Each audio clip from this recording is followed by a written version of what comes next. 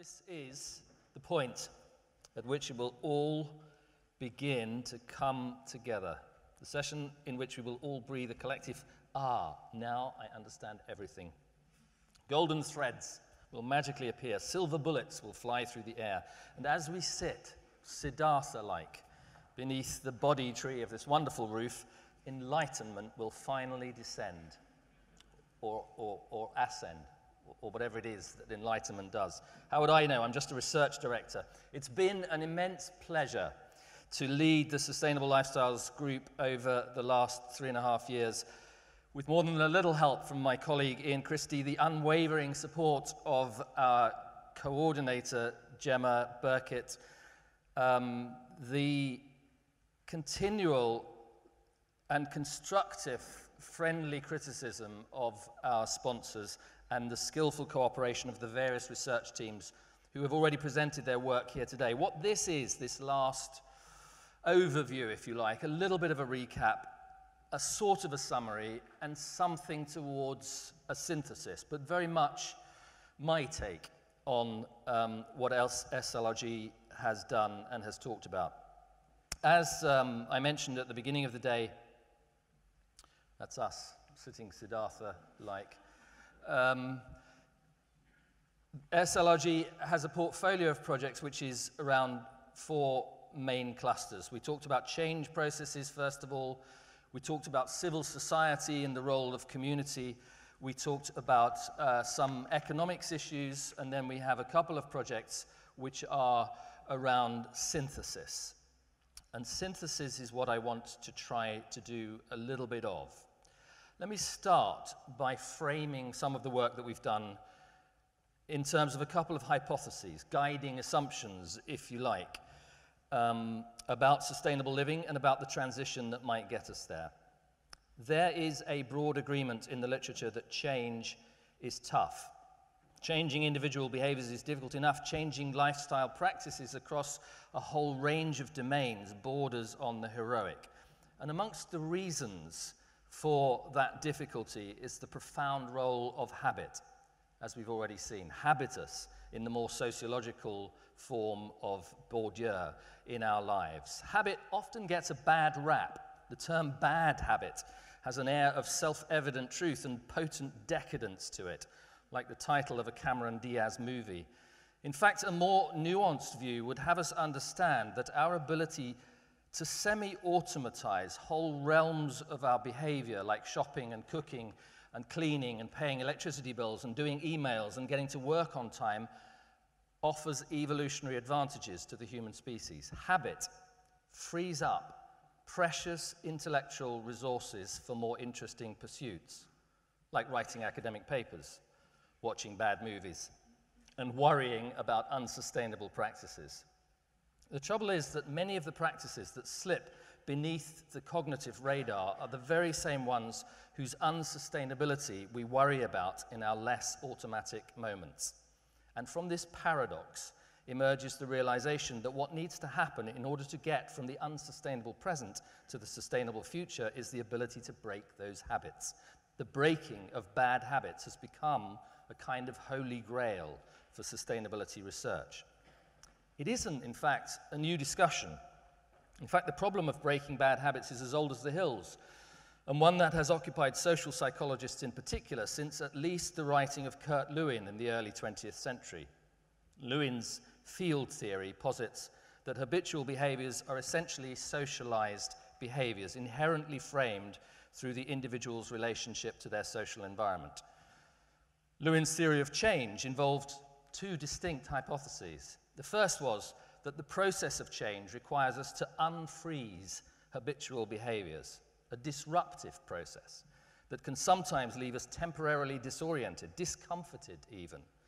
Unpleasant though it may sometimes feel, Lewin regarded this discomfort as a critical part of the process of directive change. It's the disorientation that interferes with cognitive override and allows attention back into the process. Because our behaviors are inherently socialized, this process of unfreezing habits should also be a social one in Lewin's view. And this was his second hypothesis, that change is best negotiated in social groups. Kurt Lewin's ideas about change processes have had an enormous empirical impact, informing, amongst other things, the work of Alcoholics Anonymous, Waste Watchers, and Global Action Plan's Action at Home program. His hypotheses have been adapted and generalized in various ways over the years, and a part of our work in SLRG was to test two specific versions of these basic hypotheses. First, we explored the idea that there are certain moments of transition in people's lives, moving house, for example, having a child for the first time, or retiring, at which habits become forcibly disrupted. We wanted to test the hypothesis that this window of disruption could provide opportunities for new, more sustainable behaviors to take the place of those that had gone before. If we could identify those places and times, we wondered, might it then be possible to build sustainability initiatives specifically targeted at people undergoing those changes? And would these initiatives, in these circumstances, stand a higher chance of success? Bas Verplanken and Debbie Roy's Habit Project was a large-scale control trial initially involving 800 households, some of whom had recently moved house and some of whom had not moved house at all recently. A subsample from each category was exposed to an intervention, a package of self-help to enable people to live more sustainably, designed by our project partners, the Peterborough Environment City Trust. And all the categories were tested twice to see how a set of 25 reported behaviors changed over an 8-week period. It was the single largest and most comprehensive study of its kind aimed at testing the habit discontinuity hypothesis. It was a bit like sieving for gold. What we found, remarkably, was a tiny nugget, a tentative confirmation of our hypothesis. There does indeed appear to be a narrow window of opportunity, around about 3 months in this study, following a house move, when people are more susceptible to interventions aimed at helping them to live more sustainably. But the study also showed that this window closes rather quickly. By 6 months, it's gone. We also found that throughout the disruption caused by moving house, which is up there with divorce and bereavement in terms of stress, we're told, there are so many factors vying for people's attention that this effect size is rather small. Not the least of those factors, of course, is people's obvious desire to shrug off the disorientation of transition and get back to something that might reasonably be called normal life. And when normality is defined all around them by unsustainable practices and unforgiving infrastructures, it's hardly surprising that this narrow window closes so quickly. The Illicit Project, led by Kate Birmingham and Sue Venn, was a more qualitative approach, exploring people's experiences through times of change. In this case, the changes associated with becoming a parent for the first time on the one hand and retiring on the other. We talked in depth to around 40 new parents, mostly new mothers, and around 40 retirees, both before and after these life-changing transitions. And what we found was surprising. The transitions are not so much moments of change as extended periods of more and less disruption. That people often cope not just with one transition, but with several transitions at the same time.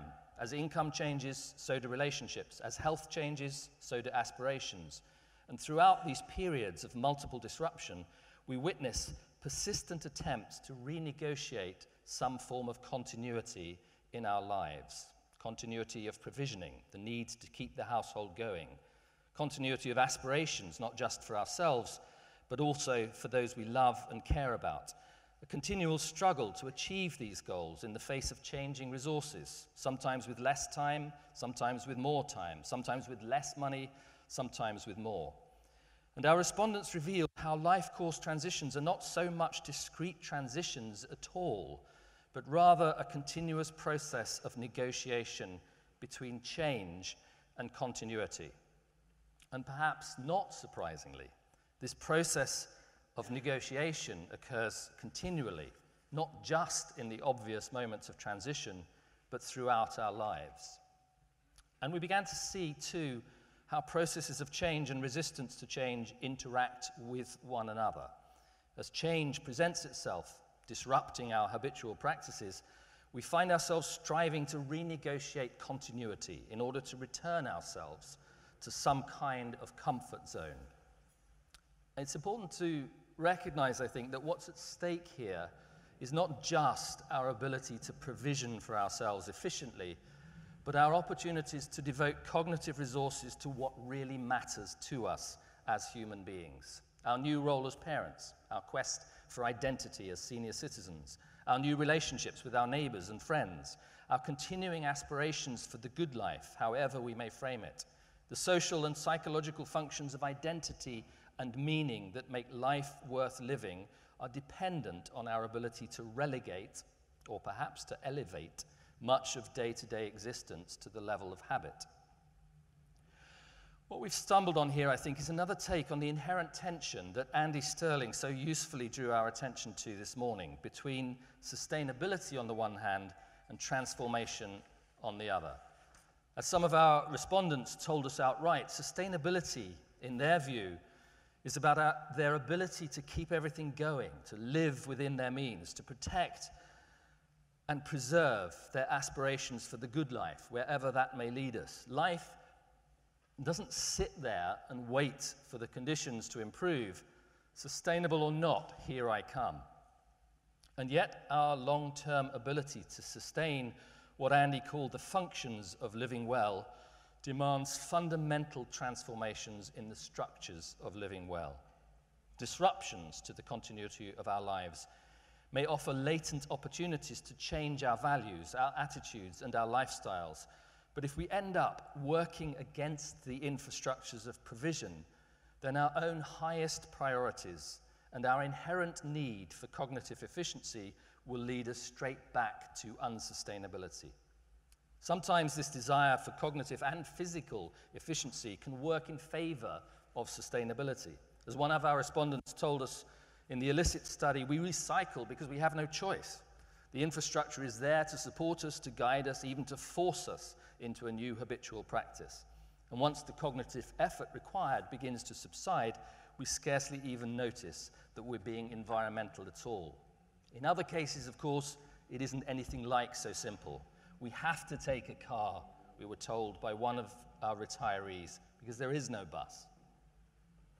And as for those of us foolhardily enough to flaunt the car-based society altogether and take to our bikes, I'm reminded of a staggering piece of structural disdain to be found as a picturesque cycle path in northwest Surrey ends in a 3-lane roundabout.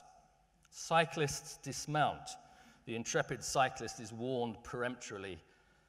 Dismount and then what, you wonder, as the traffic roars by, since there are no further pavements, paths, or tracks beyond the sign, dismount and die, perhaps.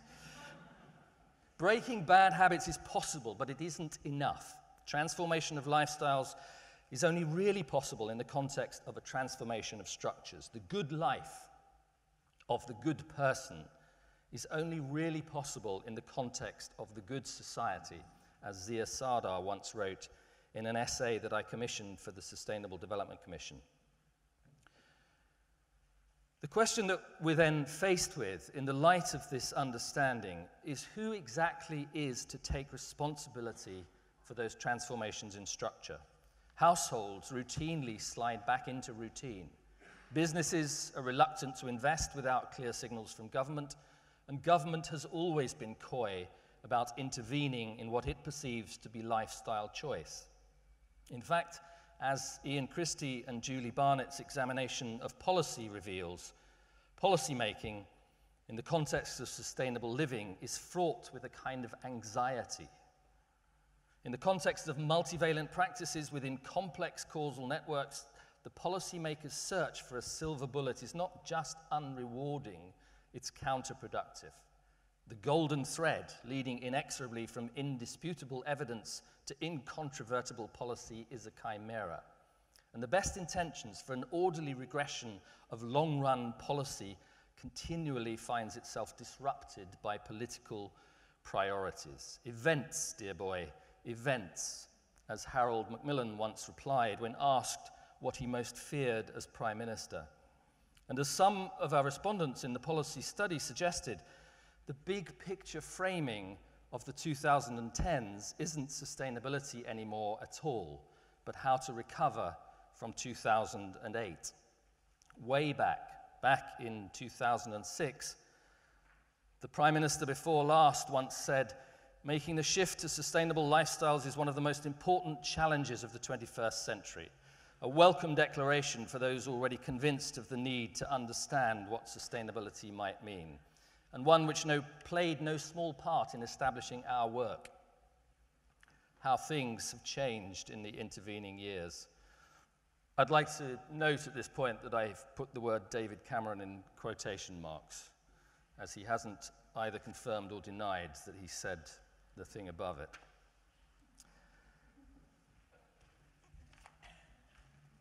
Making the shift is the most important challenge of the 21st century. Both the Illicit Project and the Habit Project identified a vital role for intermediaries, civil society organizations capable of providing targeted support during times of transition. A key factor in the limited success that the Habit Project identified was the role played by the Peterborough Environment City Trust, a community-based organization working to support and facilitate change. This role was actually a far from insignificant one, acting not only to provide information and to motivate change, but to offer hands-on advice throughout the process of change itself. The importance of this factor in the limited support for the habit discontinuity hypothesis raises an interesting general question about the role of civil society in processes of transition. If households themselves are not obvious candidates for the transformation of social structures, can civil society provide some of that force? Can community-based change provide some kind of foundation for the transition to sustainability? The assumption that it can was the second of the two key hypotheses that we set out to test in SLRG. Again, the pedigree of such a hypothesis is surprisingly long. In fact, it's a variation on the same hypothesis that Lewin placed at the heart of his theory of change. The unfreezing of habits is best undertaken in social groups. The idea that community governance of common pool resources could be more successful than top-down policy or market incentives won Elinor Ostrom a somewhat belated Nobel Prize in economics. Gardner and Stern called community-based change the forgotten strategy in encouraging pro-environmental behaviors.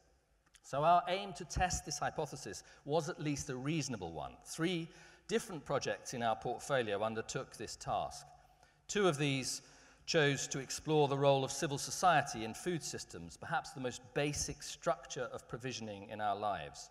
Bex White's study of resilience amongst local food producers in Brighton paints a fascinating picture of fragile, sometimes unstructured initiatives struggling to make progress in the face of insecure funding, overbearing administrative demands, and misconceptions about the role of local food production itself, rather than being seen as an integral component in the building of local communities.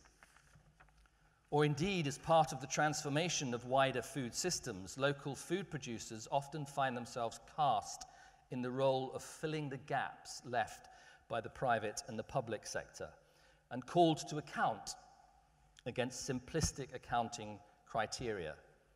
Their principal struggle, in fact, is for resilience, the ability to sustain themselves.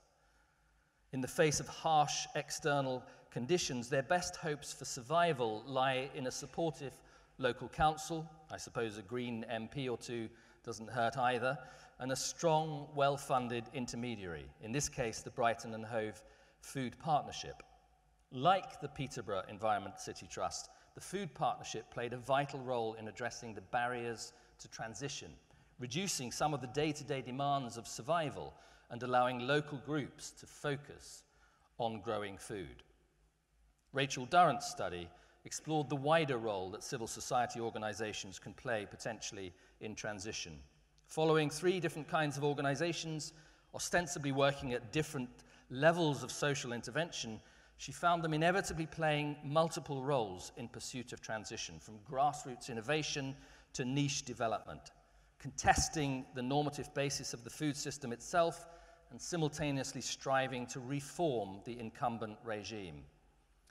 There was clear evidence here that successful civil society organizations are adaptive and dynamic, playing different roles at different times in pursuit of system transformation.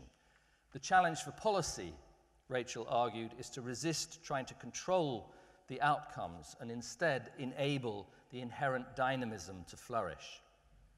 Some of these themes recurred in Emily Creamer's research on sustainable living in remote rural Scotland.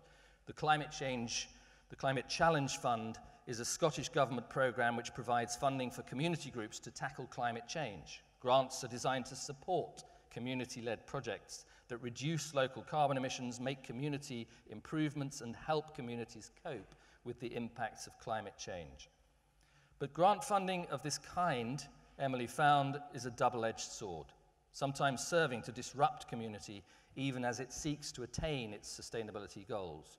Like Rachel and like Bex, Emily highlighted the need for a more nuanced policy, supporting the role of community not just as a means to a narrowly prescribed end, but as an end in itself, as a part of what sustainability means. All of these findings are important. They offer policy new ways of interacting with civil society and engaging with households and communities in transition. Some of these initiatives we've looked at may turn out to be genuinely transformative, overthrowing the unsustainability of incumbent practices and replacing them with new regimes. But do we have enough to go on here? Can we reliably say that between these 2 hypotheses we've identified the key to sustainable living? And the answer is patently no, for all sorts of reasons. Most of these initiatives are small. Most of them struggle for survival. Organizations like households are torn, as Andy reminded us, between the need to sustain function and the need to transform structure. Being successful in one is no immediate recipe for success in the other. Perhaps most crucially of all, individual success is no recipe for success at the systems level. Each individual act of sustainability contributes something to change.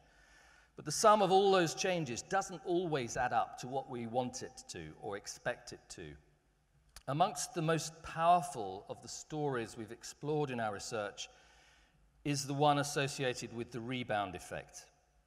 It's an acknowledged truth that many of the actions individual households and communities take in pursuit of sustainability are also economically efficient. They save us money, and by using economic resources more efficiently or not using them at all, the money that we save is then spent on other goods and services. And as Steve Sorrell showed this morning, where we put those savings matters. Rebound is the energy of carbon associated with our respending of those economic savings. In many cases, the effect isn't huge, but it's often significant. Around a third of the savings from sufficiency measures are lost to rebound, for example. And in some cases, the impacts of our respending can more than wipe out the benefits of our actions in the first place. The most striking thing about the rebound story, it seems to me, is that, like so much else that we've talked about today, the success or failure of our best intentions depends heavily on the structures around us. In a society, for example, in which we allow free rein to turn lights into flights, the potential for failure is enormous.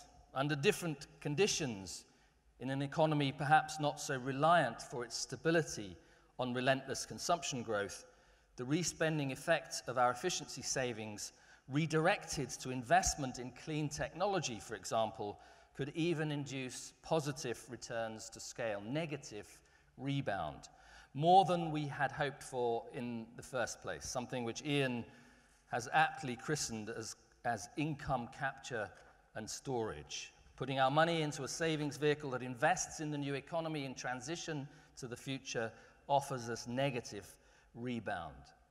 Which of these situations transpires depends ultimately on the framework that governments place around finance, around investment, around the market, around community, around consumerism itself, around the institutions and structures within which our lives are negotiated.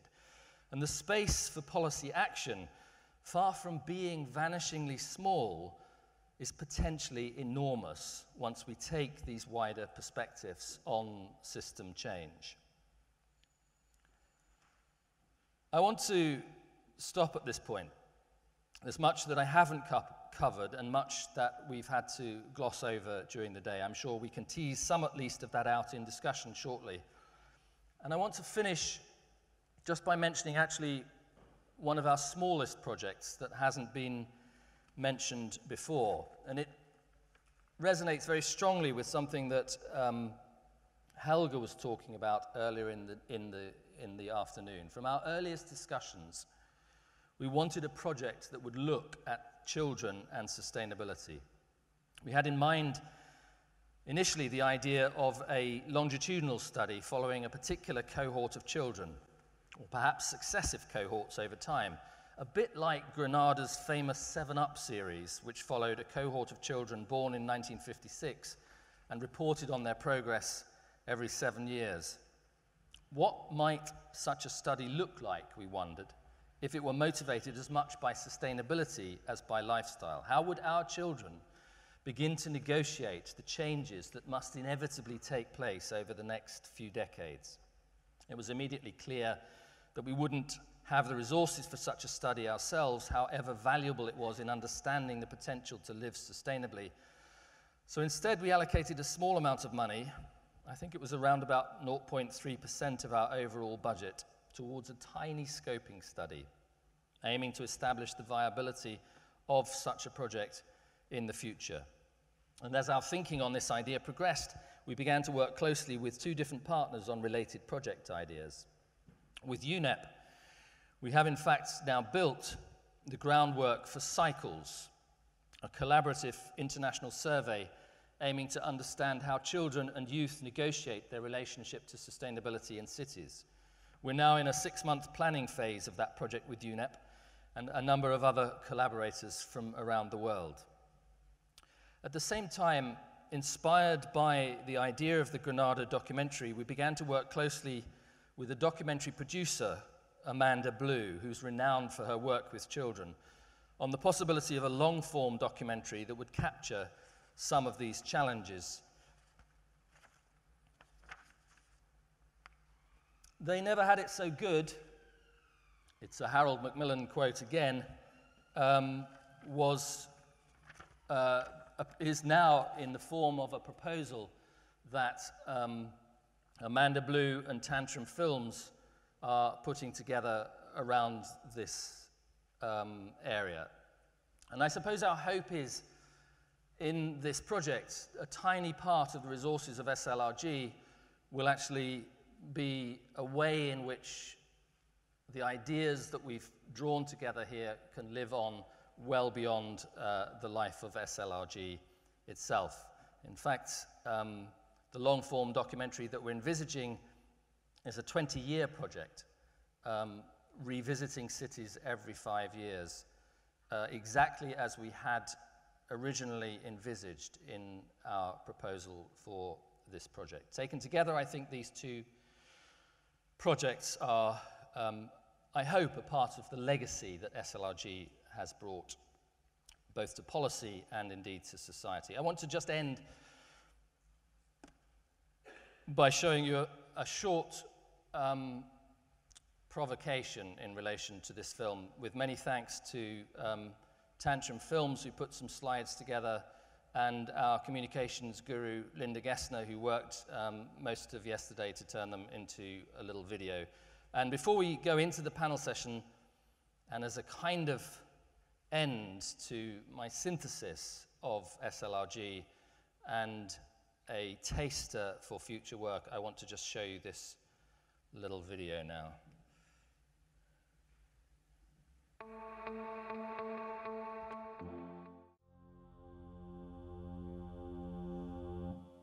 Okay, I'm not sure how much of that was visible from the back, but the broad idea of a long-form documentary, I think, is a very, very exciting one. We're pleased to be working with Amanda and Tantrum on that. What I'd like to do now is certainly to open the floor for questions, but to call our panel onto the stage and for us to have the last half to 3/4 of an hour of this afternoon in discussion. And the idea really is to get some feedback from the panel, to provoke from the panel, to have some more questions from the floor, to have a discussion about the future, and of course to probe any of the ideas that you've had today. So perhaps I could just ask Mike, Helga, Graham, and Lee to come up. Thanks.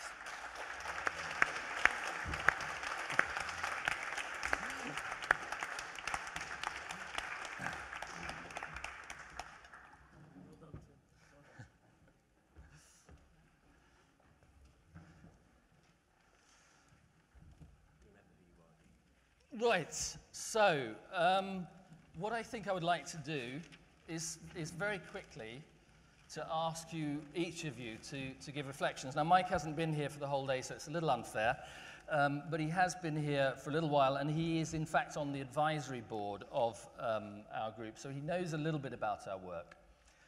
And I think rather than sort of giving a big presentation of ideas at this point, it would be good just to have a couple of quick reflections and some provocations, and then we'll see where that discussion goes. Graham, perhaps I could start with you. Okay. So I'm from the Centre for Study of Democracy, and I'm also a trustee of the Foundation for Democracy and Sustainable Development. And I say that not just to advertise those two institutions, but actually to stress this word democracy, which hasn't really been talked about much here.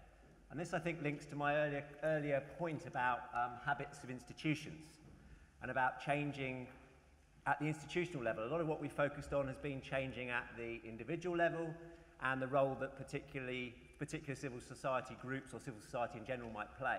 But we have actually not talked much about those larger institutions and how we legitimise change in those institutions. So I guess for me, this is an area where actually the funders have been quite poor in actually looking at the kind of, for me, this kind of structural level, how we actually legitimise change in systems of provision if household change and just leaving things to civil society in itself isn't enough. Right, and any thoughts from your side on how that transition in systems of provision is legitimised? I mean, are you calling there, is it a political call for government? Well, obviously, first of all, it's a call for research, and primarily a call for research from my research centre. But that's, I think the issue here is, at the moment, my concern, and it's a research question and it's a practical question, is whether we actually have the institutions that we need for that transition. I'm thinking here particularly about, from my own background, about the democratic institutions, and given the degree of mistrust of politics and our politicians and by politicians of the people, we have a really enormous disjuncture here. But I don't think democracy is necessarily myopic. I don't think it is necessarily short-term, that it necessarily will always drive economic growth, or be driven by economic growth, whichever way we want to think about it. But I think we really need to spend much more time focusing on that question of institutional redesign, if you like, and thinking about how we can really make some sort of entry point there. Yeah. Lee, perhaps I could come to you on that one, because, I mean, the assumption, really, the premise behind working as SLRG and working with government directly on policy-related research is that will translate into the kinds of changes that we're talking about. What are the limits of that model? I think that the most obvious limit that has sort of come out through all of the presentations today is that actually, there's no point for one particular, there's no point in one particular actor attempting to achieve change, that actually the drivers for transformations are at all different levels. The key is that we don't just therefore carry on doing exactly what we've always been doing, which is really difficult and is a big challenge for policy, I think. I mean, stop me if I'm going well beyond your question, but I think one of the key values of the experience that I've had, and I think other policy colleagues that I work with here, has been that it really has promoted those questions about actually what are we doing, well, it's challenged us to think about why we don't always feel comfortable in terms of prioritising activities or facilitating activities that we don't know what the answer is going to be, or we don't think we know what the answer is going to be at the end. And some of the presentations that we'll probably get on to discussing some of the outputs have really emphasised that need to get that sort of exposure and accept the fact that sometimes we don't know what the right transition is or who's going to be the actors that sort of make that happen.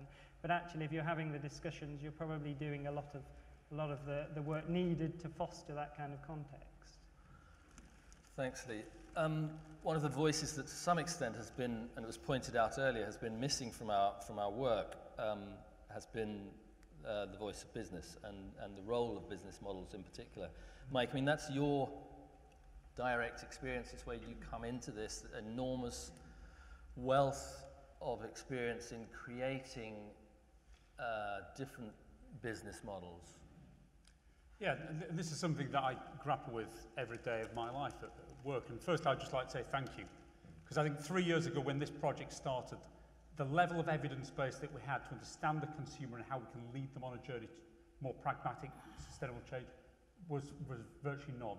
You've filled that to a considerable extent, so thank you for that. 3 very quick observations. Firstly, I will push us all, myself and you, that we must put the consumer and the citizen at the heart of this in terms of what is the benefit to them. I still find a slight framing of the debate here as they're wrong, we need to find ways of lecturing them or telling them to improve. If you look at the great success in our space at the moment, it's the emergence of the new sharing collaborative economy. The Airbnbs, the Kivas, the Kickstarters, the Zipcars. The reason these guys are going so well is they put the consumer right at the heart of it. It's better for you, it's faster, it's cheaper, it's more accessible, it's more aspirational to be involved with. People are latching onto it, not because there's a life cycle assessment saying it's dramatically 40% less social environmental impact. It is better for the consumer first. We must force ourselves to think through that lens. The second thing I've taken from this is there will always be a limitation to how much the consumer individually can do. The rebound discussion today was fantastic, fascinating. But we're now going to ask a consumer to say, save some energy, then pause and think about how you're going to distribute that saving wisely. It's too much for people. At macro level, it is for business and for government to organise themselves better to say how can we prompt and support people to change. So I think at the moment there's very fragmented efforts and activity going on out there between government departments, between businesses, UK and international. And I think there's a need for a little bit more coordination needed. I can see it happening for places like the World Economic Forum, the Consumer Goods Forum, where I sit, but we need more of it. And my third and final point is there has to be space here for the grassroots entrepreneurship that we've been hearing about. To try and design everything from on high is wrong. It's wrong and it will fail. We have to create the space and the enablers where people can co-create, whether it's in the Highlands of Scotland or down on the south coast in Brighton. They can find the solutions that we don't need our grubby paws on. So this has been a fantastic piece of work, and they're just 3 takeouts I would take from it. Just to push you a little bit further, Mike, on that, that was a call almost to say it's business and government that really have to work in collaboration here. What would that look like? In what form would that happen? So I think the next step on for this research, you've done the basics now to understand the consumption systems and what drive it, how we can start to work with people generally. I think we need to be a little bit more specific now. We need to look in more detail at the food system, the clothing system, the mobile phone system, the airline system, the things that drive people into those particular consumption habits and systems. And we had a really good debate at the table with Jonathan a little bit earlier about, well, surely this is business just asking government to sort it all out, to pay for it, to legislate for it. No. I think collectively we need to take a helicopter view of the systems which drive consumption forward and say, okay, there are 10 things that we could fundamentally change to make those systems more sustainable. There are two things that government needs to do to unlock the potential of business and others to do 8 other things. And I want government to focus on the 1 or 2 things that will really shift the dial. In some cases, it might be the right taxation system, an information system in another, a voluntary agreement with business in another one. It's going to be different things for different consumption-based systems. But we need to now start to probe what are the specific levers that government pull, few in number, and what are the number that I as a businessman will pull, in part to drive our business forward. And there will be many more than government, but government has to help us unlock that potential. Okay, I think that one of the things that, to me, was really interesting about bringing Helga into the debate was, well, partly that it was a project that we weren't able to cover, but also that in some ways it's potentially deeply subversive, what you're saying. And actually my question, when Bas was asking the question, well, why does materialism make us unhappy? My question was, why do we consume if it makes us unhappy? Why do we continue to be materialistic if it's actually making us unhappy? And it is, clear in some sense that one of the reasons for that is because actually we need your little primary children, I'm sorry, not to be resisting the lure of consumerism, but actually to be as materialistic as they possibly can, because that's what keeps the economy going. Where do you see the challenge for government in the kind of findings, very powerful findings that you presented? Okay, I can offer a few observations. I'll just throw a few things in the ring. One has to do with, if we're looking at actually empowering and enabling people to be more mindful and critical consumers and more sustainable consumers, it has to be affordable for them. And I talked to somebody in India a little while ago about a particular project they're running there, which is actually making products out of recycled materials, but making sure they're cheap enough. I assume they're subsidized. So the poorer strata, in particular Indian society, can actually afford to buy them, because it struck me with some of the comments about organic foods and issues around even public transport, there is a real issue of some people actually not even being able to afford that. So that's just something thrown in the ring. This is a bit disjointed. I hope this is kind of okay. Another one has to do with the notion of, I don't know whether any of you have heard of this, emotionally durable design. Does that mean yeah. I mean, it seems to me there is a kind of a bringing together of actually saying, let's try and not produce for inbuilt obsolescence, but actually have products which endure for longer, which would certainly help sustainability, but actually combine that with persuading people to also make them emotionally durable, that there is a value in looking after things, repairing it, taking care of it, with a sort of maybe special investment that you would show a pet or something else you really cared for. There's something here, and I'm afraid there is a sort of a sense in which I think there is a tension between, if I can just put it very bluntly, if I can make you all feel really bad about yourselves and really insecure about the way you look and the way you dress and so on, I'm going to sell you more products, because you'll be in a corner where you think, I have to fix it, I have to fix it. And that is not all, but that is a part of what is happening. How we deal with that, the fact that there is a profit motive at play, is something that's very difficult to integrate into the whole equation of how we can create changes that produce a consumer world we can, if you like, beneficially make use of. I don't have any answers, but there is an issue and a tension, and I have no idea what. Yeah. So, Mike, I mean, Plan A is a fantastic strategy for sustainability in Marks and Spencer's. To what extent could it actually cope with that kind of model, where essentially what we're saying is, do not buy this jacket, to steal the catchphrase of Patagonia. To what extent do you must struggle with that in your strategic work in Marks and Spencer's? How far does that model go in towards the kind of thing that Helga's talking about? I mean, Helga is the right challenge, and I say that as a businessman that works for a model that's entirely driven by consumption today. We seek to sell more. I mean, that's our growth model. That's what we seek to tap into in terms of global demand. Now, we think there's a better way of doing it. I mean, our aim at the moment is to make the existing business model have less of a footprint. So the individual products I sell you today have less of a footprint than 5 years ago, but there are more of them, and there'll be more of them in the future. That's what defines success for us at the moment. Now, my challenge, that's the sort of mea culpa, that's the hand up to say we have to change. My response to practical businessmen, though, that need to lead a business on the journey to change is, it's a journey. If I suddenly walked into the boardroom now and said, you know what, guys, we're going to sell less next year, and we're going to aim to sell less, you know, I ain't there anymore. I'm not anymore. Yes. But we have a 10 to 15-year plan that says we are on a trajectory into a world driven by a sharing economy, a collaborative economy, where just flogging people, the volume of stuff has to change. Now, the point at which your clothing model becomes a circular one, you rent clothing, you hire it out, your food business becomes a well-being-based business, utterly driven by the well-being of the consumer. Is that 5 years out, 10 years out, 15 years out? I can't predict at this moment in time. But I'm very clear that one of the reasons that we're doing Plan A is to create the capacity and the flexibility and the skills and the partnerships within the organisation to be able to contemplate that in the future. But we have to take our own organisation, our supply chain, and our customers on that journey. And I'll just use one final little anecdote there. If I got one of our core customers to walk into our Wigan store today and say, you know what, Mavis, I'm going to rent you a piece of clothing. It's more sustainable, love. She'd walk right next door to Primark because it seems bizarre, utterly different from the way she lives her life today. We have to take people on the journey to that end point that Helga set us.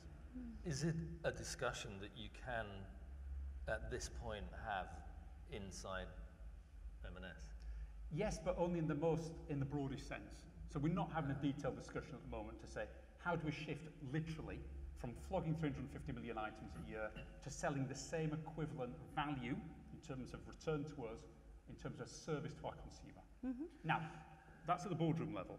Within the skunk works of the business, which I represent to a degree, that thinking is happening. We've just launched a big project with the Technology Strategy Board within the business to think about new consumption models. So it's happening there, but not there yet. Okay, let's suppose, and we're just a little blue sky thinking here, that you and M&S and many other businesses are all prepared to have this conversation, and that Helga brings to the table her model of how materialism is actually destroying well-being and undermining the future of our children. Lee, is there a place in government that can listen to that conversation? Well, I would say that we are already, in a sense. I mean, what you're talking to somebody who operates in a particular policy area within government. I mean, and I guess this is going to sound very weaselly and whiny, so I'm preparing you. But I mean, I think that, you know, we've heard a lot about, you know, the diversity of different sectors, the diversity of business, the diversity of the civil society, and I think that that's completely right.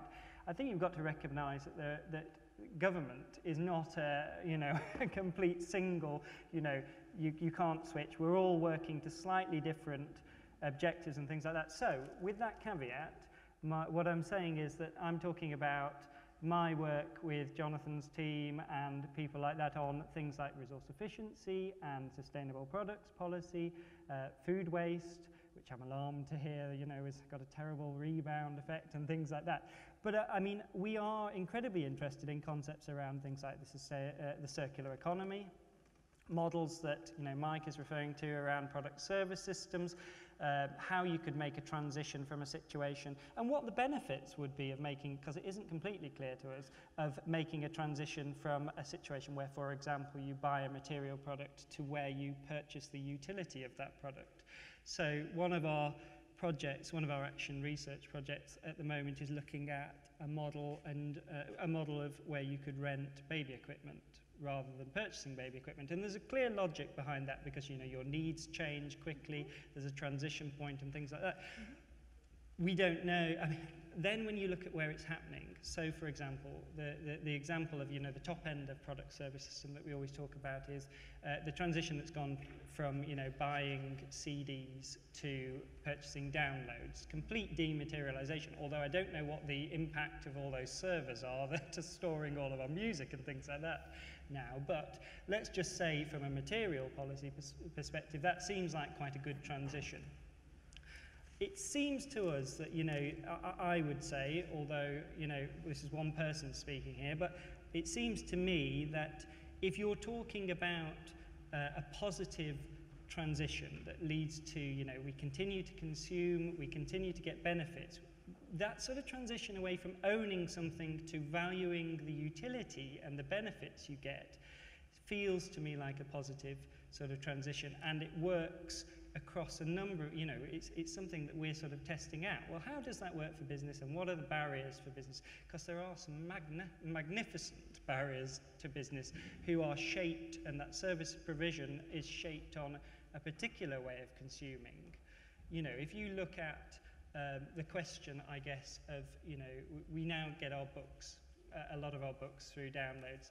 Why was it Amazon who was able to make that transition but not necessarily Waterstones? They had a very, they had a hold on the market. What were the physical infrastructure barriers that prevent people from seizing those opportunities and making those transitions? And I think that's why actually some of the discussions we've had today, Beck's presentation, Rachel's presentation on actually how do these transitions take place? And they take a disruption that we don't control, and they also take a hell of a lot of, innovation happening to make the right thing happen at the right time. And I think that we are, from a policy perspective, certainly in my area of DEFRA, well, Jonathan's area of DEFRA, I shouldn't,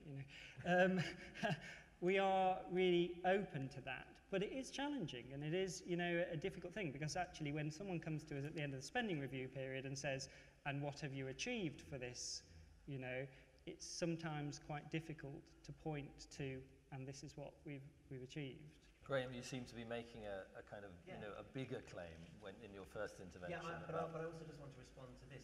It's really noticeable to me, and again, this is no criticism of this research project or the people in this room. It is only DEFRA in this room, and only a small bit of DEFRA. And I think this is a real challenge for us, both as a research community, and I'm sure it's the truth of businesses, about how you actually, the move government, because as you say, government isn't a single entity, and there are so many different parts of government working at with different agendas and different.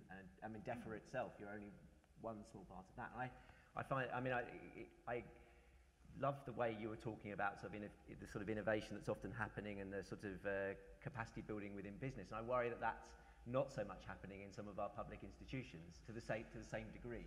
There's not that degree of innovation because the nature of the beast, in a sense. And I think that's really challenging. I think there's some really interesting pockets of work going on. But it's how you bring that together. I just want to reiterate a comment that was made by Ian, where he actually talked about what most of us are doing is actually in a ghost area of policy. That was a comment by one of the policymakers. And that is really crucial at the moment, that how we make these interventions, even when things were looking rosy for sustainability, was incredibly difficult. How you make those interventions now when people don't want to talk about sustainability is really, unless it's called economic sustainability, I think is really fundamental question. Yeah. I don't. Okay. So I seem to be. No. I think it is obviously one of the things that's happened. I don't think we necessarily have to take it as read that it's always going to be like that. Oh, no. Maybe the ghost will return, and actually in some substance within the space of quite a short space of time. Who knows? Well, ghosts haunt, don't they? Ghosts haunt. They haunt. And the values, actually, one of the discussions that was very interesting that we didn't quite have this morning, but was raised by a number of people, the question of values and the need to change values. Helga, very, very quickly, because you were basically making a case that values don't change. And yet, to some extent, the point that Andy was bringing in about how culture changes and how it shifts quite rapidly sometimes is an implicit value change, at least in the sense of kind of emergent values in the way that people behave in the society. How strongly do you stick to the idea that it's not really about value change? I think I put the idea about talking to children as, if you like, I might have phrased it too strongly. I just think that value changes may be harder to achieve once you're in adulthood and once you've got a whole number of constraints. But I also want to, in a way, make a point which is related to that in terms of approaching material goods or I want to avoid the word materialism for a minute. There's a lot of research to show that having material goods and using them in particular ways is identity sustaining, identity expressive. It's good for your identity, gives you a sense of personal history, gives you a sense of well-being. There's also ways of approaching and relating to material goods which really undermines well-being, as I talked about earlier, and I think it's very important to distinguish between these identity affirming and identity undermining trajectories and to link that in. So to actually say it's a very specific type of materialism, it's a very specific type of if you like, that really is causing the problem. That's very important to make this qualification, I think, and it does relate also to what values do we actually want to change. I think we have to be very, very specific. Speaking as a psychologist, if you want to use material goods to repair things like personal relationships, low self-esteem, depression, anxiety, a whole series of other things, you are really on a road to ruin. I mean, to put it really bluntly, but there are ways in which we can usefully, collectively use material goods, not to excess, in a kind of more mindful maybe way, to greater effect. I mean, that's, if you like, a roundabout way of saying let's be very, very careful about what we are asking for, and I think the idea that there are good ways of dealing with consumer culture is also one, I think, where we can talk with businesses more easily. It's not a kind of a blanket, let's kind of, you know, step out and do the sort of hippy-drippy thing of getting out of the system. I don't think that's where it's at all. Okay, let's open the conversation up. I mean, there's been some fantastic conversations earlier in the day. You've heard a lot of different presentations, some of it challenging, some of it methodologically interesting, some of it politically challenging. What are the issues that you'd like to address either to the panel or to anything that you've heard in the presentations today? What are the burning questions that you feel, having listened to the work that we've done over 3.5 years, listened to some of policy's response to that work, that are still outstanding? And I would invite anybody really, including the people who are in SLRG, to intervene at this point. I can see some hands already going up. If you could wait for the microphone briefly. Sue, Andy, I have first on the list, and then Alma at the back there, Gemma. Thanks. We'll take 2 or 3 questions, and then we'll come back to some responses from the panel. Thanks very much. I'm not sure it counts as a burning question, but it is something I found really fascinating in the discussion today. And the best way to hinge it is on something very interesting Helga said in a really excellent talk, which was a kind of side remark about, I think as I recall it, some kind of pattern, ordering, correlation of spending on advertising and marketing on a national basis and some of the materialism measures you were using. And I wanted to hinge on that because we tend to assume, whether it's at the psychological level, the social level, the institutional level, that the things we regard as needing transformation are somehow hardwired. And we spend a lot of time thinking about the immense amount, in a very disempowering way, of effort it takes to transform from them. And there's a danger sometimes we don't look at the incredible amount of activity going on at the same time, keeping them in place, because they're not actually hardwired. So a good candidate for that here is the advertising, marketing infrastructures, which I think are stupendously large in resource allocation terms, which are being maintained very visibly all the time. So I wondered, I'm simply ignorant on this, I wonder, Helga, given your remark on that, whether there is work more deeply than that actually looks at this. And I know it's an enormous edifice, but actually, surely if this culture that you were outlining so well is actively maintained, it's not just there, it's actively maintained, difficult though it be, maybe looking at some ways in which that can be modulated, disrupted, is an important part of the strategy that we haven't talked about.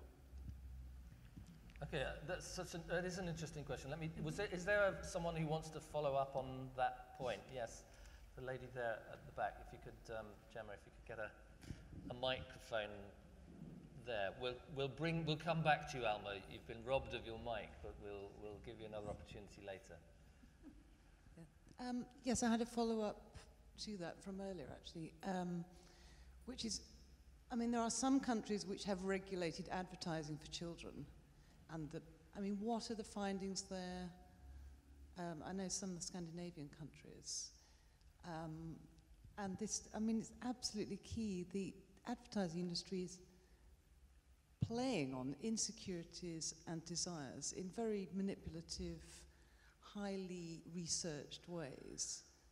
So government intervention in terms of regulation seems to be key, and this obviates, I think, as you're saying, these micro-level interventions. Helga, do you want to just come back on that one very quickly? Yeah, media regulations, there's kind of a lot I could say. Let me try and be very concise if I can. You saw some of the adverts which we laughed about in terms of the products, but you could kind of see the sort of sexualization, money and myth-making and unrealistic perfect body shapes and so on, which I think are actually all having the effect of increasing people's insecurities, and it doesn't strike me as something that's terribly necessary. Children are very often not able to disentangle all of these messages in a very critical way, and I mean, even we are not immune. It's a drip, drip, drip effect. You look at Marilyn Monroe. I did that only a week ago, and I thought, my God, she's really quite fat. She was a sex symbol in the 1960s. Our lenses are shifting through, if you like, consumer culture advertising messages, and I do think it would be very good if we could review some of the images that are being put out there in terms of very unhealthy body sizes and shapes, sexualization with huge unhealthy consequences, unrealistic levels of wealth. And I think there is a real kind of role for responsible advertising and governance and regulation of that. Any of the other? Mike, what is your view of advertising in relation to materialism? Well, clearly our business model, like all consumption-based models at the moment, uses advertising and marketing heavily. I think there is an end of the spectrum that you wouldn't want to be in. Size zero models, targeting children inappropriately for sugary foods, and I hope our business model doesn't have anything to do with that. Having said that, I'm not going to sit here and not pretend that consumers do want something aspirational. And I think the subtlety that we're seeing here is some of the more proactive brands, people like Unilever with their Dove brand, are starting to turn it on its head and starting to talk much more about the aspiration about being normal in life and how much you can achieve. And I think what will happen, the marketplace will decide. Some of the less responsible brands will be squeezed out. Those that are more aspirational in a new way, like the Dove and the Unilever model, will win through. But there's definitely a place for regulation at one end of the marketplace. You would favour regulation in relation to advertising? I would be careful about it, though. So the heavy hand of the state slapped on top of the entire advertising industry, no. There are clearly one or two things that would be on the pale. We've talked about children. We've talked about, I think, size zero, again, has become a very controversial issue within the marketplace, and a number of brands have moved away with it. Some haven't. Again, the marketplace has decided I will be cautious where I use regulation. I would intervene surgically where it can create the most value. Can I say something quick? Yeah, sure, Graham. So I mean, I think this is a really interesting point where actually there'd be quite a lot of popular support for reduced advertising. But again, I think we have to recognise that there is a certain amount of vested interest both within business and within government to reduce regulation. So we are in this really contradictory situation. I think there are a lot of good businesses that would like to see some of that happen, and some of those some of that squeezed out. We also have to recognise there's a strong vested interest in not letting government, but government not regulating. It's not quite that simple, I think. I mean, point taken. I mean, I've got a view. Many in this room might have a counter view. It goes back to my original point that we need collectively to look at individual consumption systems now. What is it about the textiles industry, the food industry, which is beyond the pale and needs to be regulated out? What is it that the marketplace will sort out itself through marketplace pressure? Where do you need voluntary agreements? We start to see it in the textiles industry with the Sustainable Clothing Action Plan. And what is it where you need the intervention of taxation or, for example, research, the TSB, the good work that's been done here? There are many different levers for government to pull beyond regulation, but regulation does have its place. Okay, let's take another round of questions, and I promised the mic to Alma at the back there, and then there's a gentleman at the front here, so if you could get a mic here. Alma. Yeah.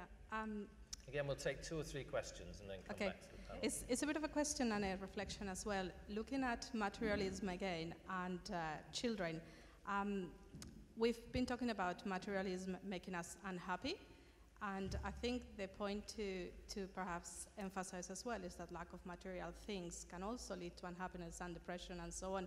And we've seen in the video how the lack of any material goods can equally lead children to depression or to feeling unwell, at least.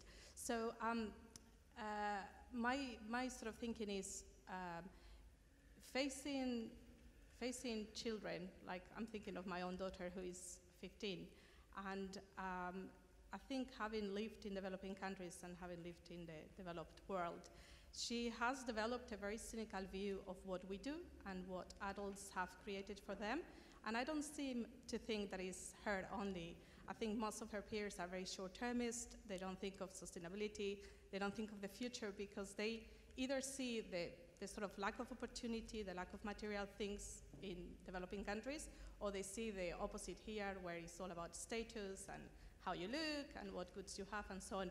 So it's a bit of an open question. I was interested to see that you're looking at youth and different cities in the world because I think we need to think about what we do to overcome that cynicism and that sort of negative sort of... Okay, so a challenge there, a real challenge around a program looking at youth and youth relationship to sustainability. I might come back with some responses from an earlier study, in fact, that UNEP did, but let me bring the mic to the gentleman at the front here. Yeah, I just wanted to touch briefly on this tension around democracy. I mean, I think from council perspective, since Agenda 21, really, there's been a kind of tension between participatory democracy, groups coming together and forming community plans, civil society involved in that process, and representative democracy at a local level, which has never been reconciled kind of by government in my opinion. And I was a bit concerned to hear that kind of sustainable development perhaps is in some kind of policy, was a kind of ghost policy a little bit at the moment, since it is the main principle behind the planning system now, allegedly in the national planning policy framework. And maybe that, there's some, from a local authority perspective, it would be really good to have perhaps some clarification and expansion on that, kind of what that concept means. But really my point was that you're bound to get power imbalances where you're starting to shift power to more participatory decision-making through neighbourhood planning, for instance, where you get a self-selecting group of individuals who will formulate a plan, presumably for sustainable development for an area, and taking resources away from a council, which is a representative democracy, which would generally try and engage with the whole community on that process, may be counterproductive in trying to engage those who wouldn't necessarily have the time or resources to do so in the whole kind of process of well planning their communities essentially on a more sustainable basis and capturing all the aspirations of the community to engender that. Okay, a couple of points there. Really quite a sort of a challenge there. Is sustainability a ghost policy? And if it's a ghost policy in central government, then where does it leave local government? And then a challenge around is what is the perspective really for engaging children in relation to sustainability? Lee, perhaps I can get you to talk first to the politics point. Yeah, I don't really know what ghost policy means. I think, but I don't necessarily, I wouldn't feel comfortable actually saying that sustainability, there are two things, the sustainable development and the sustainability as well, is a ghost policy. I think that there's been a period of sort of, okay, well, let's think quite carefully about what we mean when we say sustainability, and that's ongoing. And I think that that's been quite widespread for a number of years. I think that, the area that I feel comfortable saying is that, we recognise that, there are the three pillars of sustainability: economic, social, and environmental, and you've got to have a balancing between those. And that when you consider new policies, and in particular planning policies, but whole policies right across government, there's a role to play in terms of establishing whether or not actually what you're doing is sustainable. from our perspective in our particular policy area, where we're looking at finite resources and things like that, part of the sustainability is what we're doing at the moment, sustainable in the sense, will we still be able to do it in that way in 20, 30, 40, 50 years' time? And when we speak to business, one of their key concerns is definitely, the fact that there's significant price volatility in terms of the resources they use, there's a lot of uncertainty, there's a need for sustainable policy. And I think that probably, Ian's point about, you need stable policies where people know what is happening, what to expect, and what the regulations are going to be, or the pathway to regulation is going to be over long term, is entirely right. But I would say that those things feel to me to be quite strongly there. What that means in the future with an election next year and a variety of other things, those sorts of very specific, detailed things about, okay, well, what does that mean? Those are things are up to change, and they are in that top line in terms of the model that was described, in terms of, government change was there. So, there's no, but I think that those undercutting principles of sustainability feel still like they're still there to me quite strongly. Graham, you picked up on that point. Do you want to respond to that?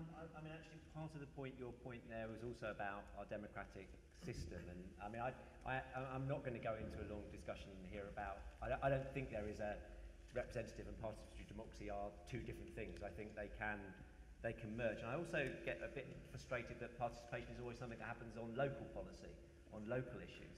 I actually think we need to think about democratic innovation for sustainability and just generally for the health of our democracy, which happens at other scales and brings citizens, other social groups into new modes of governance. There's all sorts of interesting experiments like participatory budgeting and citizens' assemblies and some of the stuff that's happening in e-democracy.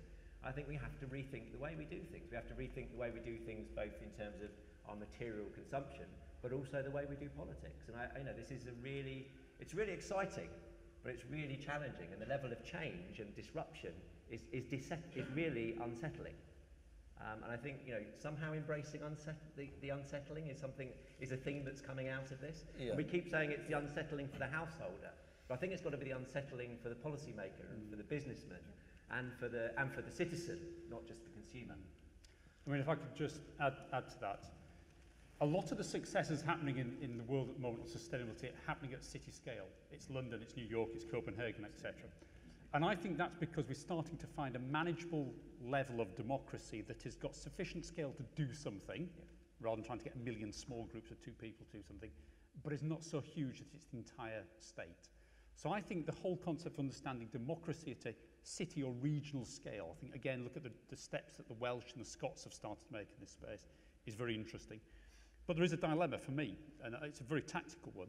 So we're talking about the circular economy and what would enable it in the future. And we're saying, look, from a businessman's perspective, I want every local authority in the UK to collect the same waste in the same way, or recycle it. They collect the same things on the same day, the same way, sort it. There's a nice mountain of segregated stuff for entrepreneurs to reuse and take forward. But that cuts totally counter the concept of local democracy and local people deciding, yeah, but I actually want my waste disposal or recycling in this way. So there are tensions inherent, even if all of us desire a sustainable future. I don't want to forget Alma's very good question at the back, because, again, there is an elephant in the room, which is consumption. There's an even bigger elephant in the room, which is the developing world consumption. So we in the West now sit here feeling slightly guilty that we've overconsumed and we've sent the planet in the wrong direction, try and tell ourselves off and find a way out of it. We're now trying to turn around to billions of other people that aspire to come out of poverty and say, stop, guys. Don't do the same mistakes as us. Just stay as you are. Now, clearly, we can't do that. We have to show people there is a way for status, for aspiration, for having a lot of the things and benefits that we have, but in a less impactful way. But the only way we'll do that is by being exemplars of what it will be, rather than we've seen in some of the climate negotiations of a lecture from on far and you sort it out, it's not our problem. So I think on the general level, the tension between the developed world and the developing, we've got to reach out and understand. I understand that this is being funded within the UK. We can't do anything about that. That's the right thing to do, but there is a much wider piece of work globally. Helga, at this point, are we really just whistling in the wind in the hopes that we can influence a young generation to behave in a different way?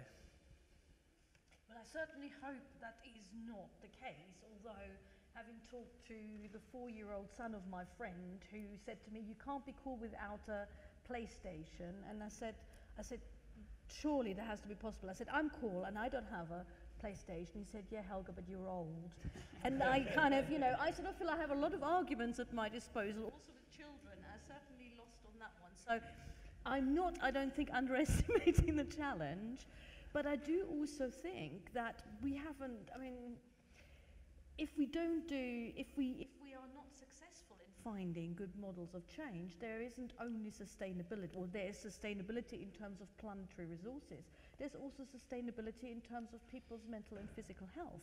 We really are looking at a reasonably serious situation, I would argue. So I certainly hope we can make greater progress. But if you like, pulling all together and in a way trying to find models of cooperation between different people and parent power too. You can mobilize people to do a lot in terms of parent power, which is often completely underestimated. It's that pulling together, I think, on macro individual levels, on government levels, on business, the other structures we have. That's our only way forward. Well, I think one of the reasons why we always wanted to have this children project in there, and one of the reasons also why we worked with Amanda Blue, and her work is very interesting because it is very much from the children's perspective. It's not at all didactic. She rarely has any kind of narrator view in her films, and it's mostly about children talking themselves. And one of the interesting things, actually both in the UNEP study that preceded this and in the research that we did around building the film idea, is that it isn't a simple black and white picture.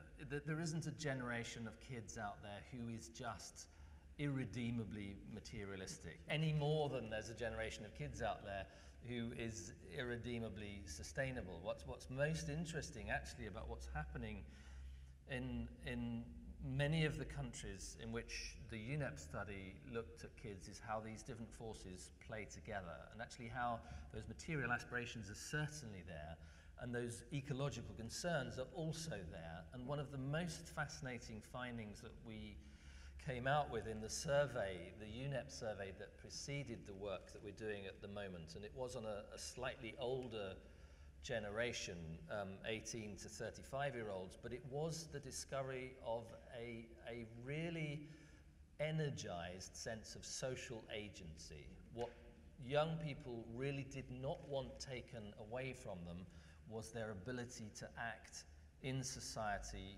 in pursuit of positive change. And that was a surprising finding. It was, yes, of course, we expected them to have iPhones and to want iPhones. We expected them to be concerned about climate change.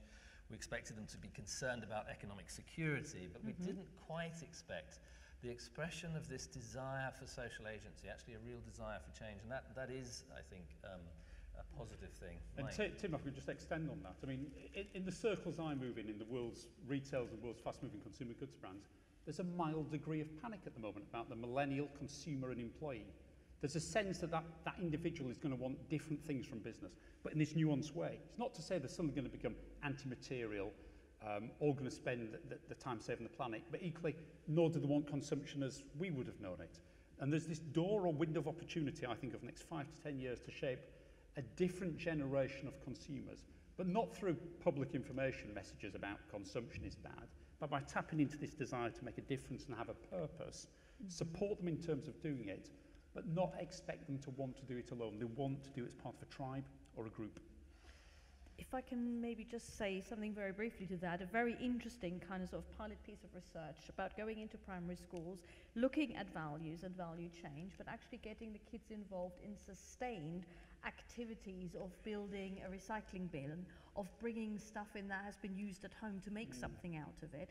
And it is that kind of social activity, very energized, very fantasyful, sustained, and endorsed by the whole peer group. It's just in a way amplifying your point.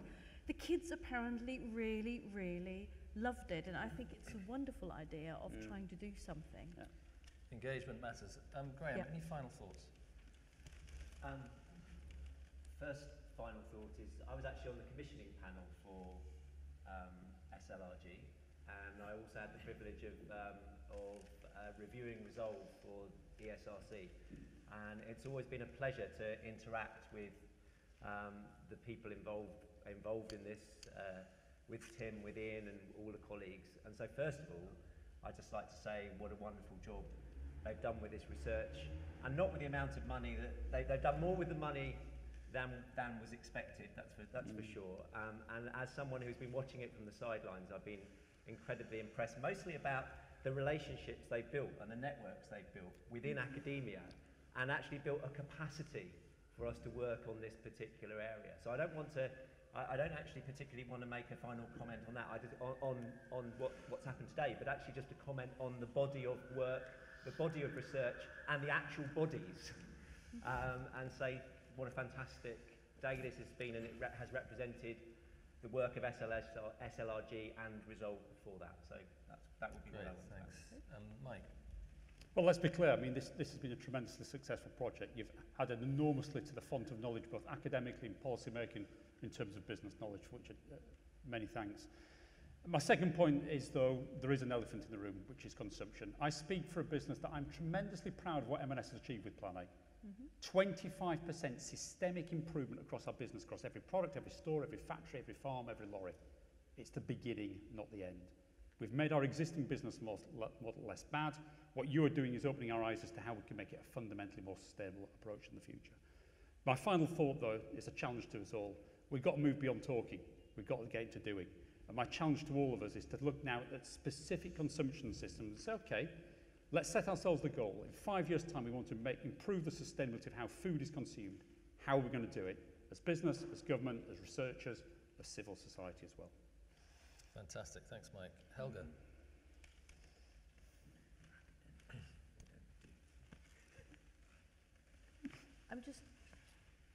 I just in a way want to re-emphasize this sort of point about cooperation and networking.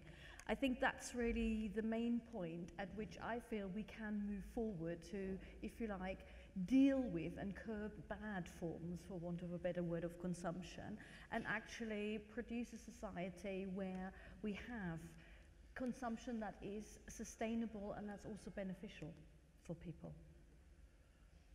Lee, how will that work in policy? I'd already prepared my question. No, you can have your final remark. You don't have to answer that. I'm being very unfair. Just a final comment. You always do, which is not really listen to the person who's speaking before you. So if you'll bear with me. We will bear with you. I think, I just wanted to make two points, really. And unfortunately, I wasn't part of the DEFRA team who was around when this was originally commissioned. And I came from a different part of government, and I was surprised and excited when I first heard about SPRG, SLRG, and the whole programme, really. For me, the two key values have been the synthesis. You know, the point that Jonathan made earlier, which is the whole really is much, much more than the sum of its parts. We do so much of our work in DEFRA from an evidence perspective in terms of we ask a question, we get a project, we get the output, and then, you know, whereas you have done a fantastic, incredible job, really. And, you know, it's been a long process where you've been doing this, and you've been challenging yourselves to really, how does this all fit together then? What's the picture? And the thing that's really, really surprised me is just how far it's gone in terms of there are some incredibly powerful and consistent messages coming out across all of the presentations today. You know, there's so many different disciplines that have contributed and people who've brought different ideas, and there's still conflict there, but actually there is a real core of understanding that has emerged through this approach. And then I guess the second point, picking up on a few of the points that have been made, is really the value that we've got as policymakers in terms of having that ongoing interaction and the benefits that we've sort of got, both in terms of our ability to challenge you with the sort of my so what question, what are we going to do? And there's still, I think, Zoe, who has gone off for her moment of change that was coming out of nursery, I think, but her question of will there still be some questions? There clearly are still some questions, but I think that we really have, you really have done much more than I could have expected in terms of facing down that challenge of, so what are we going to do about it? So I'm excited about how we take that forward, and I'm very grateful to everybody for their efforts. Good, thank you all very much. Thanks to the panel for their inputs. I mean, you know, we're all pleased that we've done a good job for you, but we're already on to the next thing, so, you know, we kind of, you know, thanks for that. It has been a tremendously productive relationship, the relationship that we've had with the people that we've had in DEFRA, with Jonathan, with Zoe, with Lee. It wouldn't have been possible, any of it, without the kind of support that we've had, and in particular today would not have been possible without Gemma's hard work at the back there, Barbara, who I think is downstairs, Linda, who is both communications guru and camera person, and front desk person, and with all of those who have helped on the project, including our non-academic partners, people like Peterborough Environmental Trust, who were, and I'm sure Bas will agree, were fantastic partners to have had in the project. It wouldn't have been possible for me without the support of Ian, who has been absolutely terrific in picking up the research coordination burden that's associated with a big project like this. It wouldn't have been possible for me either without the intellectual stimulation from those of you who have led projects. It's been a fantastic experience. My thanks to everybody who has spoken today. Many thanks again to you on the panel for a stimulating conversation, and thank you all for coming and hearing about the hard work that we've been doing over the last 3 years. And I look forward to inviting you back to see Amanda Blue's film, where we shall have the answer to the question about youth sustainability and cities. I think that is a very exciting project. I think there is a lot in terms of interest, in terms of research, in terms of dissemination, in terms of activism, in terms of the roles of civil society, in terms of creating the change that we all know is necessary. And I'm very excited to be going forward into that. Thank you all very much for coming.